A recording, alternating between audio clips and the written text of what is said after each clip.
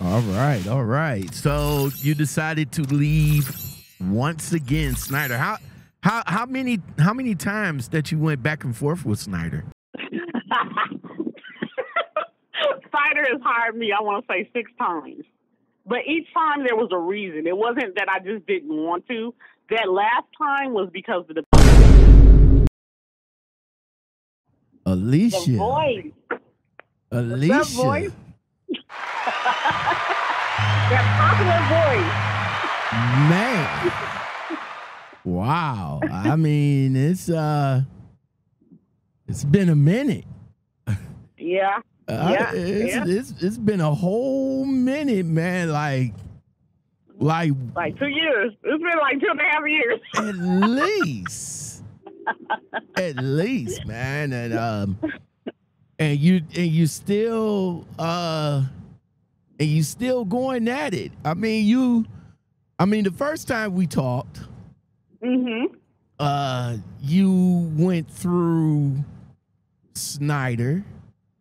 CRST, right? Or was that CR England? No, CR England. Yes, was first. All right, so CR England was first.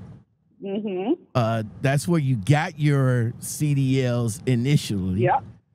And then you still needed some more training, or you felt the need of some more training, and you decided to go with Schneider.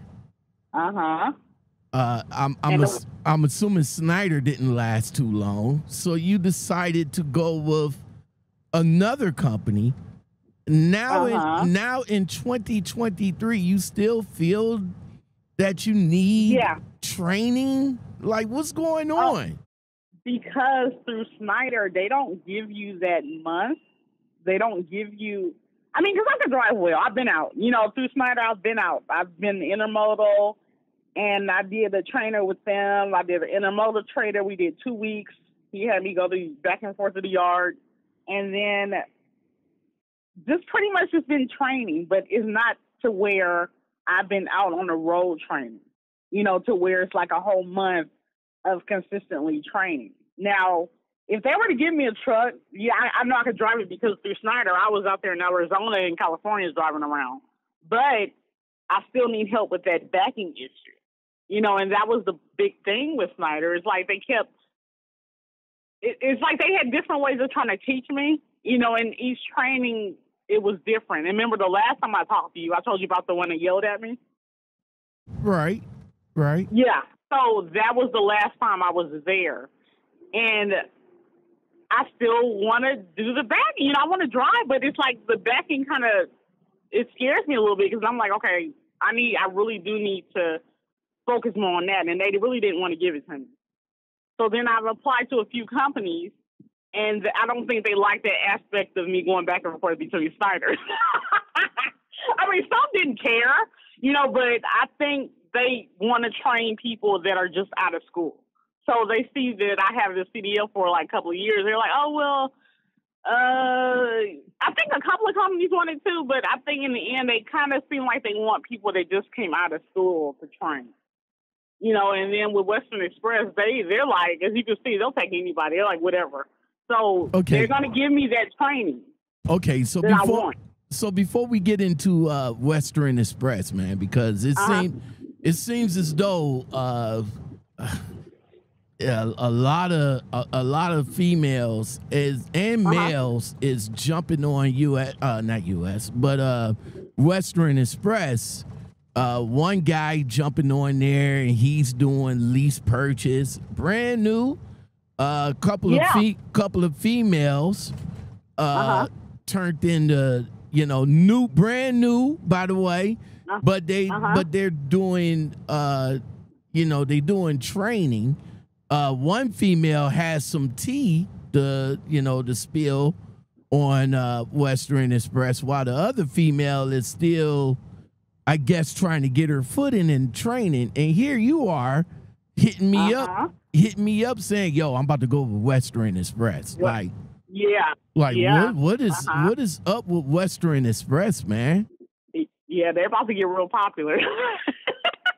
Yeah, I thought about that lease purchase thing because they don't need experience to give you that, and I was really thinking about that.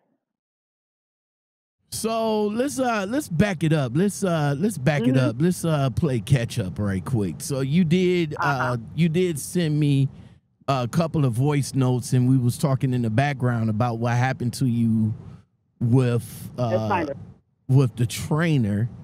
What was that at Schneider? That was at Schneider, right?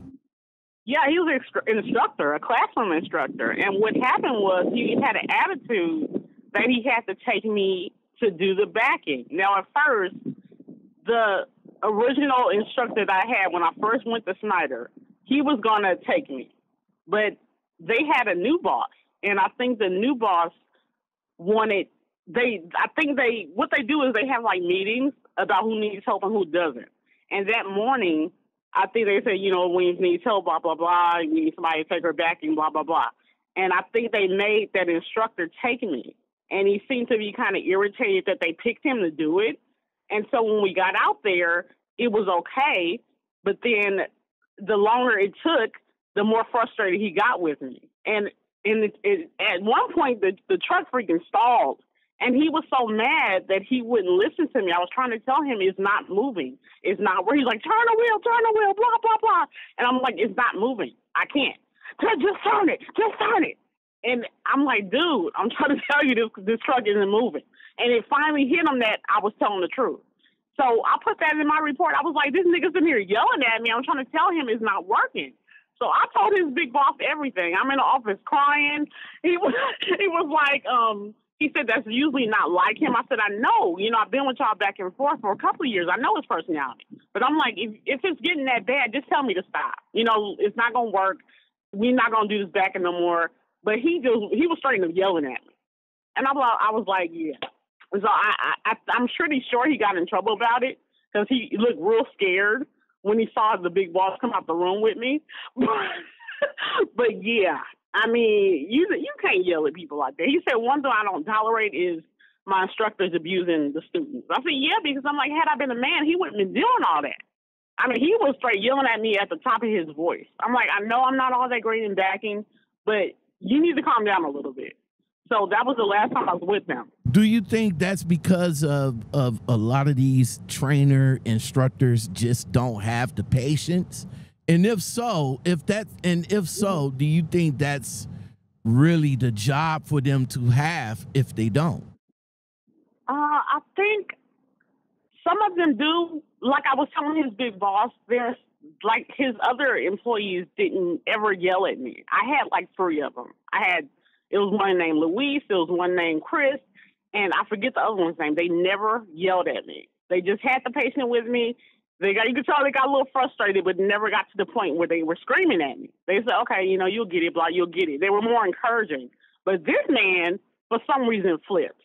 So I can't really say that they don't really have it.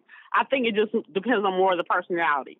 And I think by him being more of a classroom instructor, I think he got a little bit more fed up than he should have. Because he's usually in the class. He's not a road instructor like the other ones that I had. He was an actual classroom person.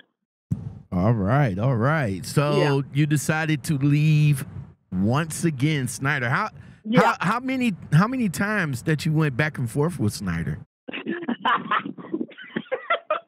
Schneider has hired me, I want to say 6 times. But each time there was a reason. It wasn't that I just didn't want to.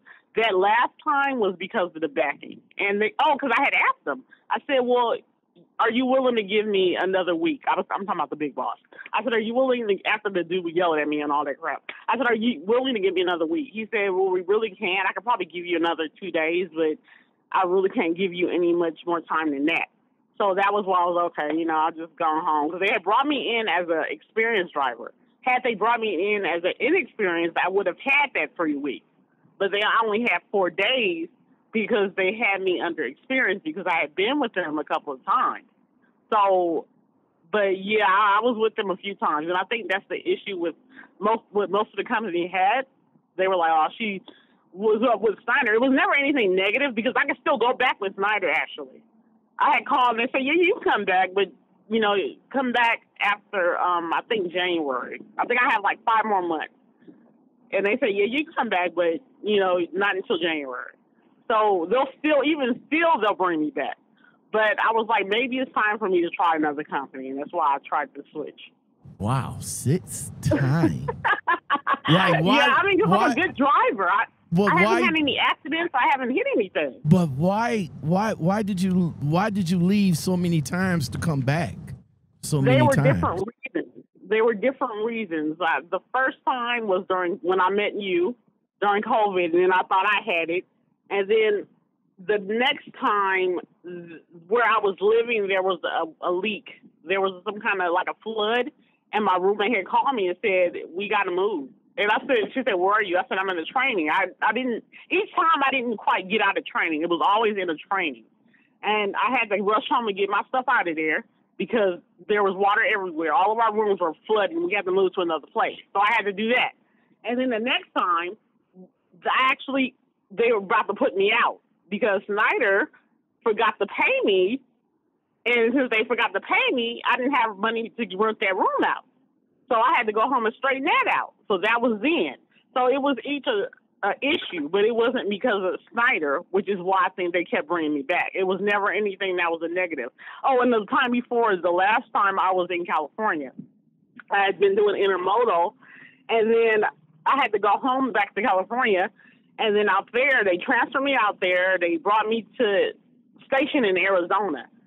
So while I was in Arizona, they gave me a truck. They finally gave me a truck. I was on my own. But the truck that they gave me, they had a previous smoker in there. And I'm highly allergic to smoke. I'm not sure if I remember telling you, but I'm allergic to all kind of smoke. So I didn't say anything at first because I didn't think it was going to bother me. But then I slept in it that whole week. And then that Saturday, I woke up with hives all over my body. So then I let them know. I said, and it was also fumes coming out the truck. I didn't know it was going to affect my skin, but it did. So I said, I don't know what's going on. I said, I have hives all over me. I'm having an allergic reaction to whatever is in here. You guys gave me a truck with a smoker. I said, I can't deal with any kind of smoke. And they said, well, we don't have another truck to give you. And I said, well, I can't stay in this one. So that was that. So I just told my manager, and I let her know. She was actually gone that week, but I let her, I guess, person in command tell her, and she emailed me. She said, we accept that, you have to leave, and we understand, but we don't have another truck for you. But actually, which is weird, they wanted me to switch my license out back to California, and I couldn't because at that time in that DMV, I needed to get my birth certificate, and I needed a real one. So I had to order a real one to actually switch my license out, and I wouldn't have been able to do that anyway because I would have had to wait 30 days, and Schneider was only giving me like 20. So they would have had to let me go anyway for that. So I was like, yeah, I'm going to just go back to Georgia. Then that's when I made the switch to come back to Atlanta. So it was all different reasons. Schneider didn't do anything to me. It was never anything negative. And like I said, I think that's why they kept bringing me back, because I was a good driver. They all kept giving me good driver awards and little perks and stuff, but stuff kept happening. So, yeah. Okay. Yep. Okay. That's what's up. All right. So now where are you now? Back in Atlanta? Back in Georgia? Where you at? I'm back in Atlanta now. Uh-huh. So are you making the plans to move back to California, or Atlanta is where you stand? I'm staying in Atlanta because I didn't even know when I got out there that I had to retake the whole damn test all over again. Wow. No, I had to retest. No, I wouldn't. Yeah, I wasn't about to do that. They said you would have had to retest. You would have had to retest the questions and everything else and to switch your license out. I said no. So that's when I came back out here. You said that would be a negative, sir. Uh-huh. Yep. All right, so back in Atlanta, Georgia, and now when are you starting with Western Express? And I guess the people want to know is like, why even go with Western Express if you have such a good rapport with Schneider? Well, for one, I don't want to wait that long to start driving again. I've thought about it, but I kind of want to get back on the road. I've been thinking about it a lot, and Western Express been sending me emails. Don't waste your CDL. Don't waste your CDL. Come back with us. And I have My DOT medical card is good for 2 years. And I'm like, I felt like that. I was like, I don't want to just sit up here and waste it and not drive. So I picked them because I want to be solo. They were out of 3 companies. It was out of them, CRST, and Covenant. And I really don't want to T-drive. I mean, I thought about it, but I prefer to just be by myself. And I think with Western Express, I can be solo. So I was like, okay, yeah, let me go ahead and try them. And they are going to give me that training that I want because they're going to send me out with a trainer immediately. I like that orientation. You come in, you do your paperwork, you do your drug test, blah, blah, blah. I know I can pass that with flying colors. You do a road test, no backing. No backing, since that was a big issue with me in the first place. No backing. And then do the road test, then you get a trainer within, 4 days, and then I'll be gone out with my trainer for about a month. And that's what I need. That's what I need. So I'm like, I know the company probably isn't, what people most desirable, but I think for me, it's probably the best because I really do need that experience driving. All right, so with Western Express, you just pretty much going in just to get tightened up on your experience. How long do you anticipate on staying with Western Express before you make another power move to another trucking company? I kind of want to stay with them. I don't really want to move anywhere else. Because like my friend said, they're probably going to ask you to be a trainer, and that would be a cool experience, And I do want to try that lease purchase. I want to see how that works out, because in other companies they want you to drive for 6 months or 5 months, and before you could do that. But I think coming in new to be lease purchase is really cool. So I do want to try that and see how that works out. All right, Alicia. Yes. I appreciate you jumping back up on the podcast, to catch me up on what's been going on with you. Hello? I'm here. Oh, okay. Did you hear me? Yeah, I can hear you. Oh, okay. Yeah, like I said, I appreciate you coming back up in and catching me up on everything that's going on with you. I really do appreciate it. Oh, definitely. And I keep you posted. I keep you updated when I'm on the road and training and Big G's got it locked, boy. Want you to love me all night, yeah, take me down. Want you to make me real wet, yeah, swim around. Want you to take it like a G, yeah, don't make a sound. And I want you to miss me when I'm not around. Come dive in my ocean, sip on my potion. My love is like lotion. It's all over you, you all over me. Cause you my little boo. How many times I gotta tell you don't fuck around? Cause they got you insecure.